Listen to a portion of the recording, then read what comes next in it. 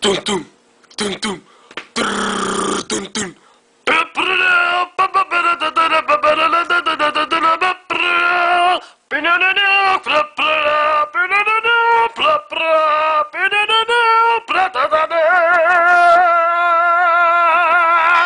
I stand before you as an ordinary teacher doing an extraordinary task.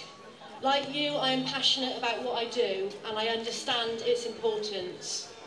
As an educationalist, I am helping to build society's future because, as we all know, our children are our future. I haven't just taught in Easton, a deprived inner city area, for 18 years.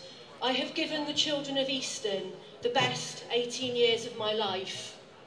If you were to ask me, has it been worth all the effort, all the commitment, all of the investment? My answer would be absolutely, with no hesitation. However, if you were to ask me, could I see myself still giving the same passion and determination when I'm 68? The answer would be, unfortunately not. We give our absolute best to our job, and we give everything to our job. And I really worry that when I'm in my 60s and I look back at what I've invested physically, mentally and emotionally over a 46-year teaching career, I will find that I have paid a price that I could ill afford. Hopefully this poem that I've written sums up what a lot of us feel. Our children, our future. Across our classrooms, their questions fall like paper snowflakes over our broad expanses of desk and book. We catch their ideas in our waiting, outstretched hands and make them more than they were. We weave not only time through our stories and our spaces, we thread ourselves like gold strands through the answers that we give to them. Large parts of who we are lie invested in their small frames, which must take the weight of society's future. We grow their dreams on our sunlit windowsills and in our bright book corners that serve to transform them. We give them wings, then open the windows, knowing that all of our tomorrows soar with them the next generation. We give until we have run out of giving. When we grow old and stand back to survey all that we have invested, will we find that it's been a price too high to pay? Thank you. I don't know about you, but I sometimes feel as if I'm in a Tim Burton pantomime. We're coming up to Christmas. We've got the two wicked stepsisters, one called Maud, the other one called Alexander, inventing statistics coming out of the air. 500 million injury damage you lot are going to do to the economy. Do you believe it? No! Let me tell you, neither do the officials who put the bloody statistics together, because they told me so. What we've been fed is misinformation and misleading information. But carrying on with the pantomime theme, Baron Hardup yesterday announced further cuts hitting the public sector. If there was any vestige of honesty, and there isn't, in this government saying its pension cutbacks are not about attacking the public sector, that was stripped away yesterday. And what it demonstrates is a naked hatred of the good work public sector workers do and the pensions they so justly deserve. And that's why there's got to be a solid response. And I'm hugely heartened. When they've called out to the audience, who is the villain, they all thought they were going to say, public sector workers. The public are not buying it, because every figure that they produce is getting torn apart. Phylon Ford did a brilliant programme on the true value of public sector pensions. The Fact File programme on Channel 4 News tore apart the statistics that they've used. It is because they've consistently lied and misled the public that we enjoy such enormous support we should build on. Colleagues, there are many more speakers to come, so I won't take up your time further. This is a campaign we have to pick up. Our cause is right, our purpose is for justice, and it is one we must win. Many thanks for attending. Many thanks. Let's hope we can take this campaign forward. One we must win. Thank you. It represents workers in the private sector, the public sector and the voluntary sector. And we have to say we are all in this together. We are all in this together because we're all suffering together, but we're all united together. And today is the day we're standing up and saying, no, enough is enough. We're standing up for what we believe in. We're standing up for our communities. We're standing up for justice and equality. And we're standing up above all for pensions justice. Everybody tells you you should contribute and save, and that then you will have security in old age. That's just what people have been doing. Pensions are deferred pay, but now they're moving the goalposts and changing it. And all of those things everyone was told to do are not going to work. That's why we have to say you can't blame public sector workers for the global economic crisis.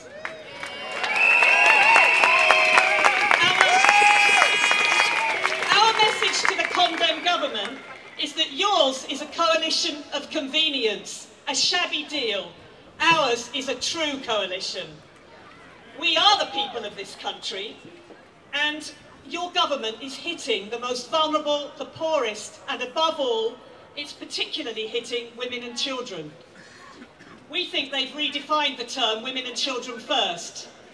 First to cut, first to exploit, first to discriminate against. 2/3 of the cuts have been funded by taking money away from women. Women's unemployment is at a record high. One of the things they've been looking at is, how can we get more women into work? I know, let's cut maternity pay. Well, I have to say, it is not decent maternity rights that's keeping women out of jobs. It's the global economic crisis. So on average, these cuts have meant that every man is losing £4.20 a week, and every woman is losing £8.80. And single parents, who are mostly women, are losing on average a full 1 month's income. Scrapping the Health in Pregnancy grant means every pregnant woman loses £190 a week. That's not going to create jobs, that's not going to create better pensions, it's just going to make people poorer and give children a worse start in life. Freezing child benefit, and also the horrifying attack on state pension age, which again particularly affects women. And yesterday, they made a bad situation worse. They froze almost all working tax credits, and they sent the message to the public sector, where 2/3 of the workers are women, that not only have you already lost 400,000 jobs, we are now saying you're going to lose another 300,000 on top of that, because we can't balance the books, because investing in cuts is not going to work. We need to invest in growth. So finally, our question is, do we no longer need schools, hospitals, emergency services, housing, local government support, transport, child, pensioner, disabled people services? We do need them. That's why public service workers are so important. And here in Bristol, we need home care, which has been so shamefully sold off.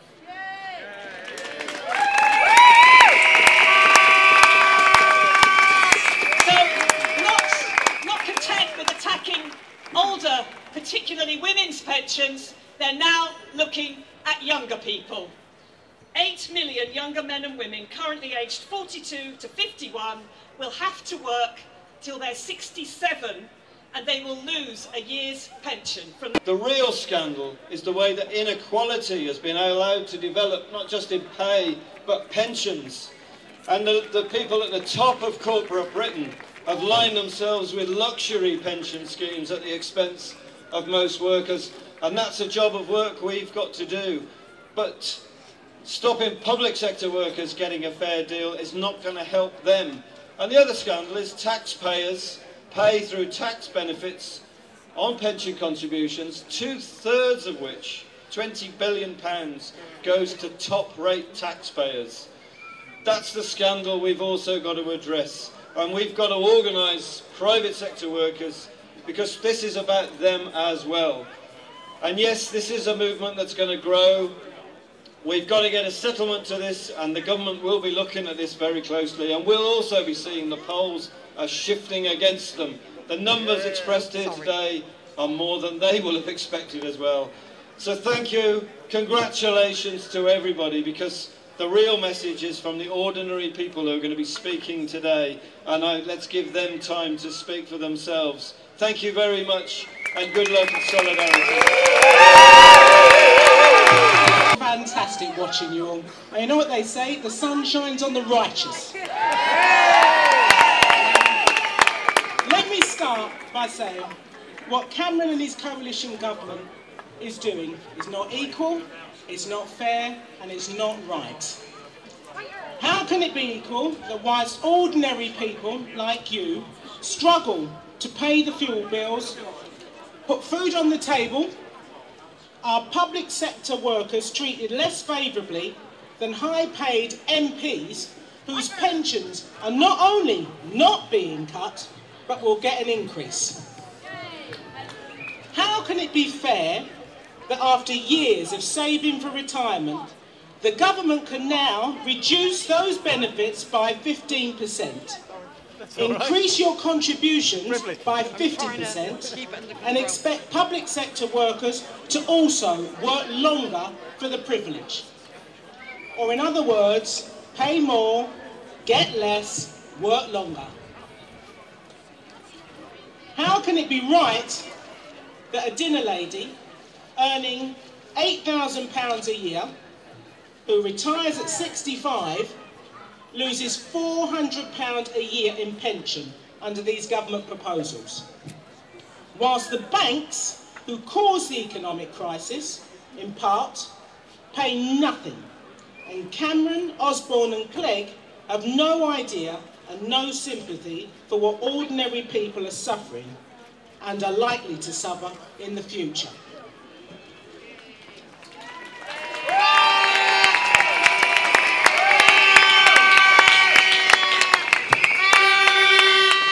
Over 60% of the public support today's strike, the biggest in decades.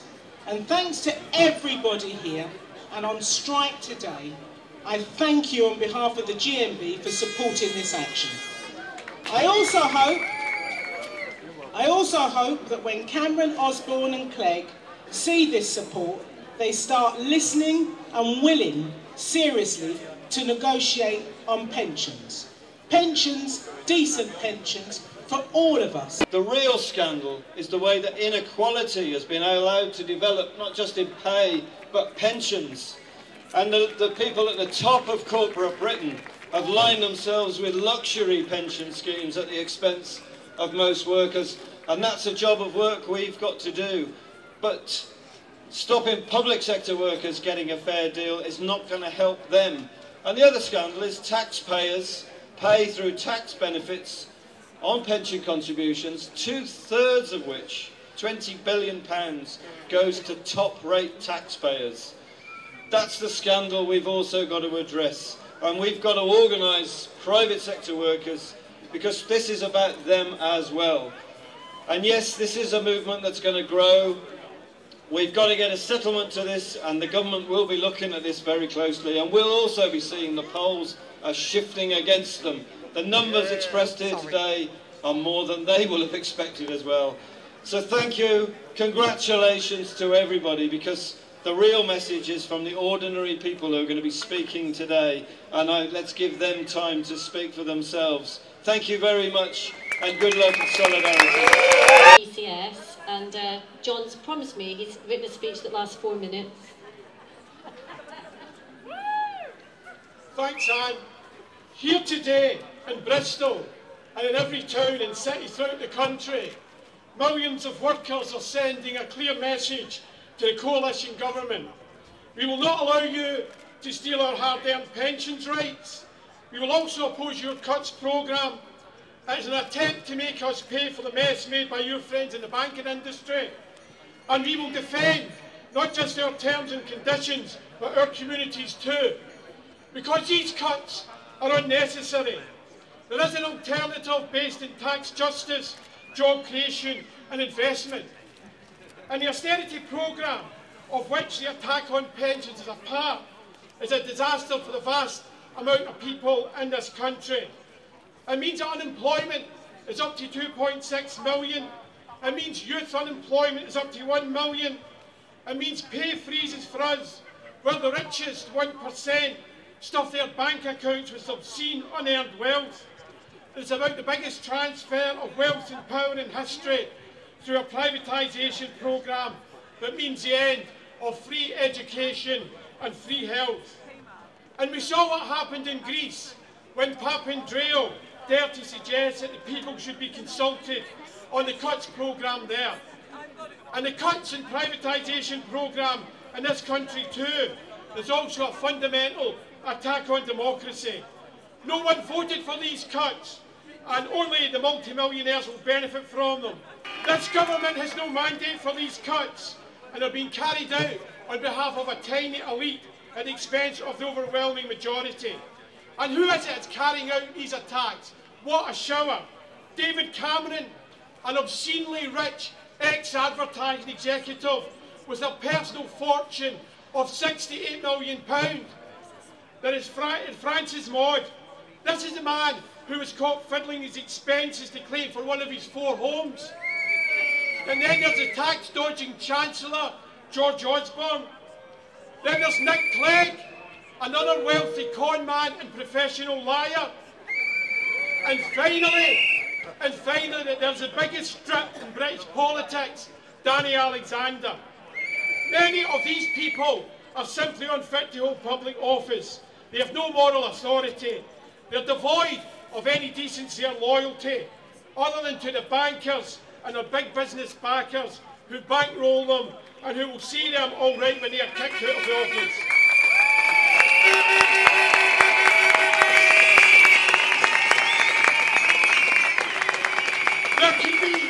There can be no excuse for this attack on pensions. Public sector pensions are affordable, they're sustainable, and they're actually falling in cost. They're only low pay. Pensions are only deferred wages, and low pay means low pensions. The average civil service pension after full service is only £80 a week. Hardly gold-plated, hardly a fortune. The truth is this: these people want us to endure a lifetime of low paid, followed by an impoverished old age. They are beneath contempt. They have sought to divide public and private sector workers. But the reality is, and you won't see this in the pages of the Daily Mail, is that public sector pensions are actually comparable in cost to private public sector pensions. The real truth is that millions of public sector workers have had their pensions stolen from them. And while the government claims to support the private sector, the reality is public spending cuts are cutting just as many, if not more, jobs in the private sector. For every job that goes in the public sector, at least 1 and probably 2 will go in the private sector. But we must speak out loud and clear for public services. Let's be clear, public sector spending is not a debt, it is an investment in people, it's an investment in communities, and it's an investment in services. And when rich Tory ministers talk about fairness between public and private sector pensions, what they really mean is a race to the bottom. They want to impose on us the worst pensions they possibly can. And that is why our slogan is fair pensions for all. Yes, we are fighting to defend our own terms and conditions, but we're also fighting for decent state pensions. It is an obscenity that the state pension is £102 a week, while the poverty level is £170 a week. And that is why we must stand together to defeat this attack. The real division in society is not between public sector and private sector workers. The real division is between the haves and the have-nots. The real division is between working people, the overwhelming majority, and the tiny elite of spivs and gangsters who have never done an honest day's work in their life.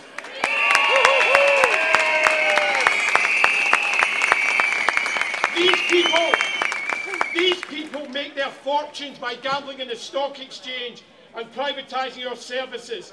That is not socially useful work, it is legalised theft. And the real division is between those who believe society should be run for the people and those who believe that society should be run for profit.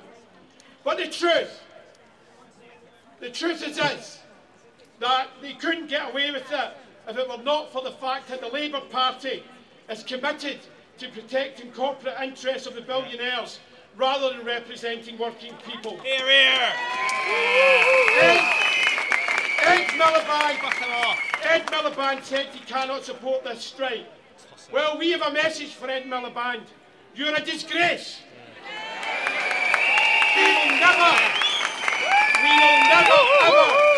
We will never ever forgive your craven toading to the bankers and to the Tory press, and we will never forgive your treachery.